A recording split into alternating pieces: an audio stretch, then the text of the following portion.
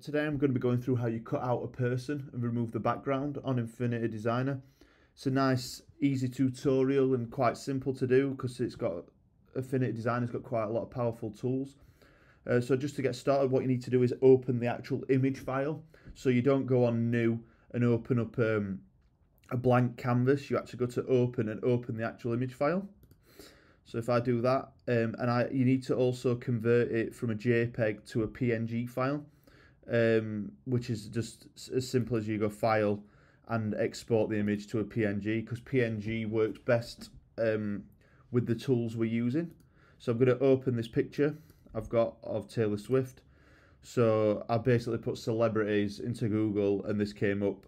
And what I liked about this photo, I thought it were a good example because it's not simple. It's quite a busy background and it's not a simple straight edge. So if I want to remove her from this background, what you need to do is go to the pixel toolbar and you use the selection brush tool. And from here, you've got two modes. So that's select and deselect. You've got the width, which is how big the tool is. So at the minute it's 30. And if I put it up, it's a lot bigger. So I'm going to leave it at, I'm just going to leave it at 45. Snap to edges is ticked and we'll use refine in a minute. So what I'm going to do is because I'm on a Mac, I'm going to hold the Option key and I'm going to zoom in. And I'm just going to select the edge of her arm. And as you can see, the algorithm has depicted that I want to select this edge from the colours on the pixels. So I'm going to carry on clicking. And now I've clicked there and it's gone into her arm, which isn't an issue. So what I'm going to do is just scroll down, zoom out a little bit.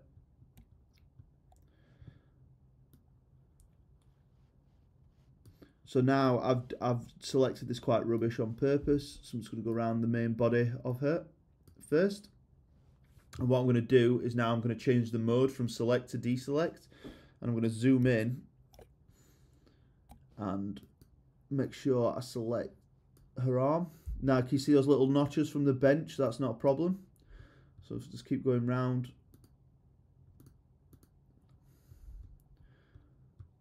And then you can actually deselect so you get the edge you want. So I'm just keeping my finger on the mouse and I'm going to make the tool a bit thinner. And just go around the edges that I want. Zoom out a little bit. So now I'm deselecting her body. I'm getting the parts that I want. And the algorithm's realizing where I want to cut. So it's fairly simple to do. So now I'm going to go back to select because I want to select the pavement because I obviously don't want that in the photo. So all I'm doing is keeping my finger on the mouse, left hand mouse button, and I'm just dragging up and around. Do the same again because I don't want any of this background.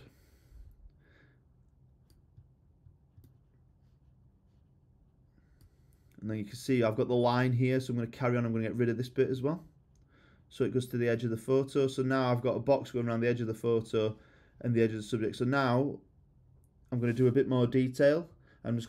So basically what I'm going to do is zoom in under a armpit there and make it a lot smaller so I can get some finer detail. And I've still got selection engaged. So I'm just going to select around there.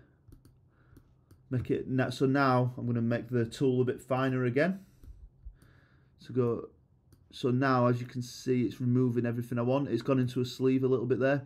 And don't worry about these little jagged edges here, because when we go on the refine tool, we can smooth it all out. So what I'm going to do is just go deselect, just make this a little neater.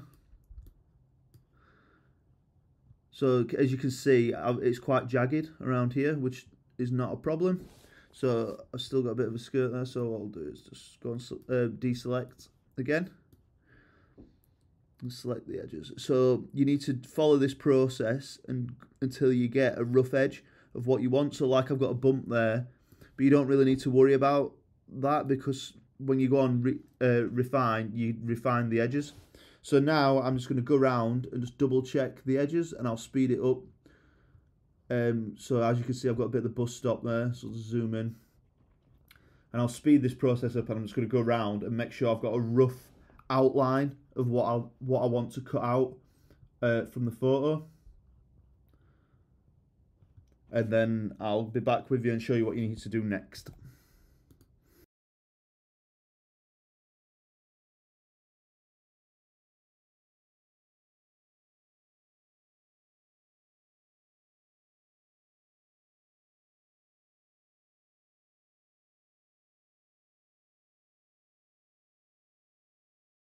So now you've got a rough outline of what you want to remove. What I'm going to do is go to refine, and as you can see there, I've missed her hand, but what's in red is what's going to be kept, and what the colourful background's what we're deleting. So what I'm going to do is just cancel that, and you can go back into the mode. I'm just going to zoom in,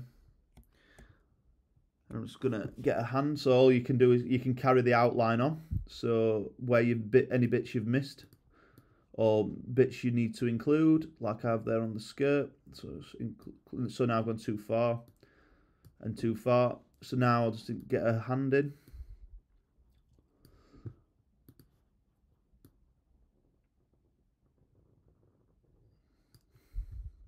And then just get rid of the background on her arm.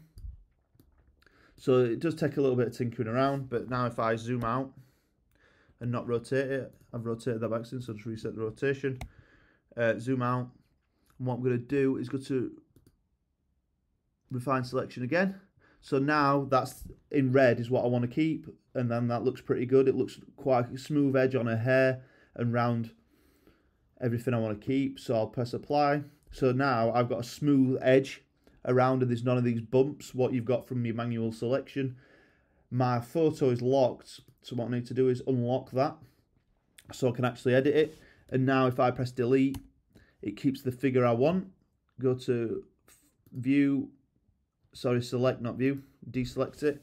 So now I've got rid of the background on Taylor Swift, and if you export that as a PNG file, which I'm going to go down to now, export PNG, and just put it in my downloads folder. And I'll just give it another name actually, just call it TS1. So now if I open that, you can see I've missed a little bit there, but you can still edit it. But the actual photo and the background's been perfectly removed.